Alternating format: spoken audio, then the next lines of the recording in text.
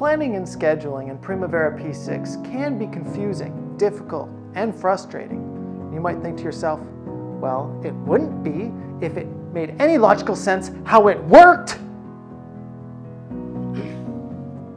Well, it doesn't always. Project controls, scheduling, construction, there's a lot of pressure there. Deadlines, constraints, budgets, contracts, delays, and all the while you just want P6 to export a simple report into Excel. But no, it's acting like you're asking it to swim the Atlantic with no arms. Take a look. Does this scene look familiar? Accept.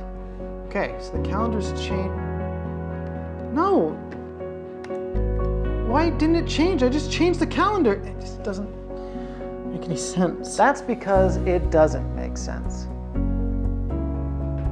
Things don't make sense until you understand why they don't make sense.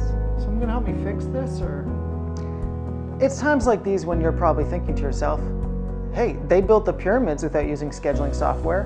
Why do I need to learn to use it? And it's a good question, though most construction companies probably won't see it that way.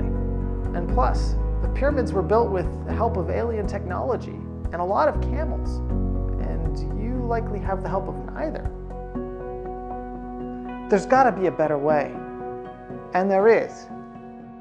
Plan Academy is here to help you navigate all of the many perils of using Primavera P6. We have both introductory and advanced on-demand courses to help you be more proficient, more productive, and a whole lot less pissed off.